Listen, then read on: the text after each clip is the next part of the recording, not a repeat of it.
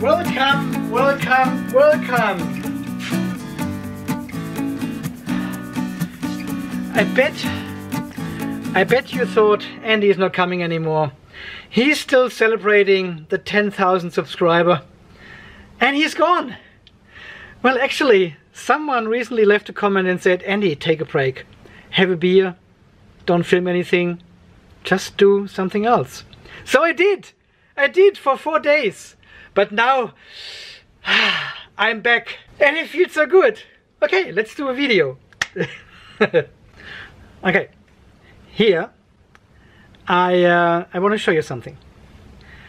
This is my East Roof solar charge controller, and we go into settings and into battery, and we turn on the expert mode.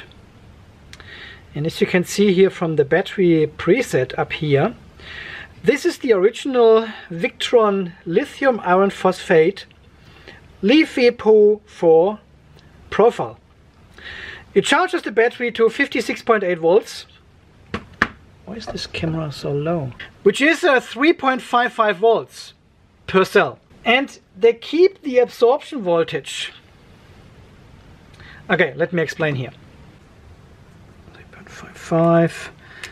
Okay, so what Victron is doing, they charge up your battery, typical lithium iron phosphate charging curve, up to 3.55 volts. And then they keep the battery on 3.55. As you can see down here, absorption time 2 hours, until they lower the voltage to 54 volts, 3.375. Is that correct? Yep, that's correct. That is exactly here. So this time span here is 2 hours. And you can see they have also turned off the tail current. So regardless how much energy the battery still takes, it will stay there for 2 hours. And then it goes into float mode and stays in float mode. And as you all know, the reason why they are doing this and pushing the battery so high is because of balancing. Right? This is the time where your balancing should happen. So you should go into your BMS and set 3.55 volt as your balance start voltage. And the current usually comes along like this, and once we hit the 3.55, the current will go down very, very steep and go in the curve like this, depending on the absorption the battery has already done before. So if you charge with a lower current, it has more absorbed already. If you have a high current input, it takes a little bit longer to absorb then. But the current goes actually, I would say it goes to 0 at some stage here, and it doesn't take too long. From the tests we have done before with the test battery and charging to 3.5, we could see the current is tapering off very, very quickly. So in here, if the current is almost 0, the balancing kicks in of your BMS, discharges single cells as needed. And this makes totally sense, right? Well, with all these BMSs on the market, most of the BMSs on the market, they all have a very, very low balance current. 20 milliamps, 25, sometimes 50, 60, some have 100. And the QUCC BMS I have here has 200 up to 200 milliamps. I've seen 160, I've never seen 200 so far. We've got several cells in series. We've got our BMS connected with balance leads in between, and the BMS checks the voltage of these cells. And if one of the cells is too high against the others, the BMS starts discharging this one cell and destroys the energy, right? So we now have a charging current going through all these cells of, say, 10 amps as an example, right? Somewhere over here. Let's say this is 10 amps. If we would balance at this state here, we've got a charge current going through the pack of 10 amps. And the BMS realizes, hey, this cell here is a bit high voltage, yeah? And it starts balancing this one cell. But the solar charge controllers can only see the whole voltage of the whole pack and keeps charging because the other cells are lower in voltage than this one. So the solar charge controllers keep pushing 10 amps through your battery bank. And the BMS is discharging this one cell with 0.2 amps. Well, in this case, it's a QUCC BMS, a relatively high balance current of 0.2 amps, right? So what would happen? Well, these cells here getting 10 amp, 10 amp, and this one here with a high voltage would get 9.8 amps. Yeah, because we are discharging with 0.2 amps. So as a result, do we actually reduce the voltage of this cell? No, we don't, because we are still charging with positive 9.8 amps. We are still pushing electrons through the cell, just not as much anymore as to the other ones. And this is why balancing does not make sense at all as long as you have charge current going through your battery bank. So only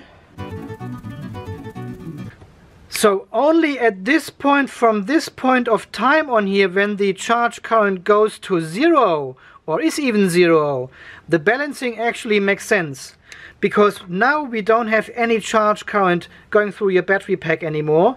And if this cell is high voltage and the BMS discharges this one cell with 0.2 amps, the voltage actually here will come down. And this is basically the time Victron allows the BMS to do its job, to balance single cells and make them equal. That's why we have a 2-hour absorption time at 3.55 volts. So now the question is, why do we have to have 3.55 volts? There was a comment, I think it was from Jeremy, it's a while back. If I can find it, I'll put it up here somewhere, hopefully. Jeremy explained this very well, and he said, guys, we shouldn't be afraid to charge our battery cells to 100% every time. So we should not be concerned about the state of charge of the battery, but the voltage to achieve that. And we know from our tests we have done in the recent past, we can charge lithium iron phosphate at a lower voltage to 100%. It just takes a bit longer, right? We just need to allow a bit of absorption. And Jeremy is absolutely right with his comment in there. The killer for batteries is not state of charge, it is voltage. Extreme high voltage, extreme low voltage will degrade your battery very fast. The ideal voltage for such a lithium iron phosphate battery would be 3.25 volts. If you keep the battery at this voltage, it will last forever. Going above this voltage, going below this voltage, degradation starts. Of course, even keeping it at 3.25 volts, you will have certain degradation because of the aging of the chemicals and everything. But going higher or lower with the voltage degrades it faster. And the higher you go or the lower you go, the higher or the faster the degradation of your cell occurs. So, and here comes my problem with these. God, I need to adjust the camera every time again. So here comes the problem with these settings from Victron here. I think 56.8 volt is a bit too high, unless you haven't got time to charge your batteries and you need to charge them as fast as possible. One of my viewers had the example with a sailboat. You know, you never know what to expect the next day, so you're trying to recharge your batteries as fast as possible. Once you're out in sea, well, you could have a thunderstorm, you could have clouds in the next day, and then your radio, your radar, and nothing. You don't have enough power then. So you need to recharge your battery as fast as possible. And I totally understand this, and this makes totally sense in these circumstances. But here in a stationary environment, we shouldn't have this problem, at least not all the time.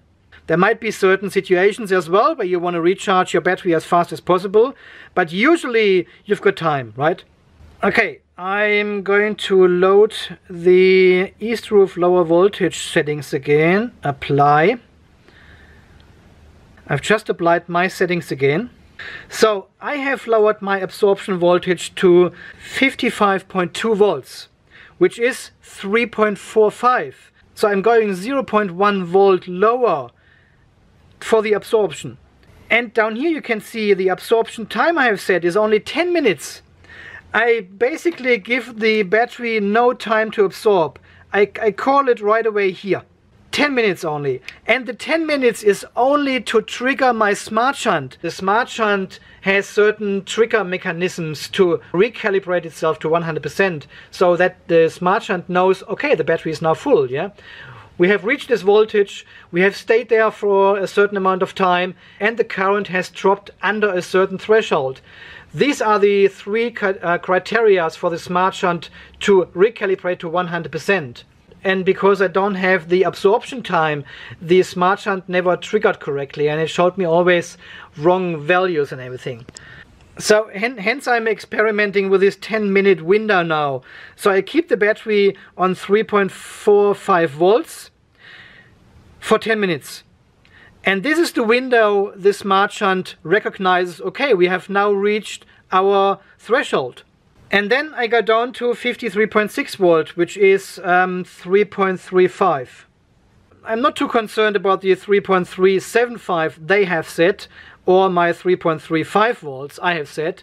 That is fine. Either or is totally fine. But the 3.55 volt for 2 hours, I think this is too long. Okay, so what do I do now for balancing purposes? Because I don't have this delta time here to actually allow the BMS to do its job, right? I've got only 10 minutes. So I'm dropping the voltage to 3.35. And this is where my balancing starts. At 3.35. And I'll show you this in my BMS here. If we go into the settings. And we have a look here at the middle of the balance turn on voltage, which is set to 3.351. So 1 millivolt above the floating voltage I've set in my charge controllers now. So how does this work now? Well, as you know, when we balance the cells, the same as up here, there is basically no current going in or out of the battery. Excuse my drawing here. If the battery is floating at 3.35 volts and you have a certain load connected, the solar charge controllers actually deliver the energy from your solar panels directly to the load. And the battery is not being used at all. The battery is almost cut off at the moment. As soon as your load changes, the solar charge controller will change and will deliver more or less energy to your load. But there's no current going into your battery usually, and there's no current coming out of the battery usually. The charge controller only makes sure the battery voltage stays the same at 3.35 volts. Floating voltage. If we don't have any current flowing here, we've got exactly the same situation as in the Victron standard settings for lithium iron phosphate batteries. No current going in or out of the battery, the BMS can do its job. One battery cell a little bit higher, it gets discharged, and we can actually have a result of discharging the battery, because the BMS is not fighting any charging currents at the same time. People will now say, well, it is much harder to discharge a cell at 3.35 volts than at 3.55 volts. Because the higher voltage, we are on the steeper area of the curve, of course, and every little discharge of the BMS results in a fairly quick voltage drop in your cells, right? So the result is far quicker up here than down here, where the curve is actually flatter. And this is absolutely true. So balancing at 3.55 volts is more efficient than balancing at 3.35 volts because of the curve. Well, but you know, going back to Jason's comment, I hope it's here. Well, we are keeping the battery on 3.55 volts for 2 hours just to get the balancing done. Can I not get the same balancing done at 3.35 volt? So this is 0.2 volt lower. So this is much softer, and the degradation is far, far less. I probably get a ton of comments now under this video and saying, Andy, why do you worry about it? 3.55 is still a lot lower than 3.65. And yeah, that is true as well, but then 3.35 what I'm charging to in floating and balancing is even lower. So the battery should stay healthier, right? Because the voltage is lower. And I'm still charging the battery to 100%. So this is my very conservative settings now in the solar charge controllers and in the BMS. And I'm running this for 3 months now. I have fully charged the battery a couple of times in this time frame. And so far I must say it has worked. It seems to work. If we go quickly back here, so we are now at 92% state of charge, but I think my smart shunt is not calibrated yet because of this 10-minute window I haven't really tested yet and set up correctly. We can see we've got only 5 millivolt deviation up here. 4 millivolt now. So all 16 cells are so close together all the time. And as you guys have said, the cells will drift at low voltage or high voltage, but in the middle they will, most of the time they will stick together. So at the moment I would say with these lower and conservative settings it is still working. Balancing is still working, because when the battery is floating it has infinite time to balance. Well, at least until the sun goes down, right? And then the solar charge controllers cannot supply power to the load anymore and the battery kicks in again and does the job. Yeah, well, this is what I wanted to show you this evening. It is a bit theoretical, this whole thing, but as I said, I've got this running for 2 or 3 months, 2.5, 3 months now, and it seems to work. And now you could say, well, at 3.35 volt floating voltage, which I have set, which is fairly low, the drift of the cells may not be that high that you actually can recognize that there is an imbalance in the pack.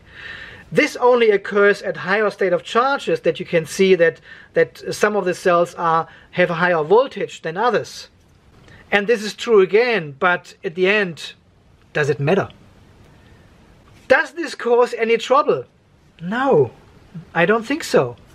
Because the cells are now at 4 millivolt deviation. As long as they stick together from 3 volts to 3.4 volts and the deviation is so small, should I care? Probably not. Probably not. Yeah guys, I don't know. What do you think about these conservative settings I have set now in the solar charge controller? I'm not sure. Am I missing something here? I'm looking forward to all your comments. As always guys, thank you so much for watching. Thanks for all your support here on the channel. And stay charged, stay safe, and we talk tomorrow again when I read all your comments about this video. And I promise I will do a follow-up video once the battery is fully charged. I try to get this on camera the next time it happens, and hopefully it happens tomorrow or Sunday, because on Monday I'm back to work, so there will be no chance to record anything. Okay guys, as always, I said this already. Okay, see you tomorrow then. Bye.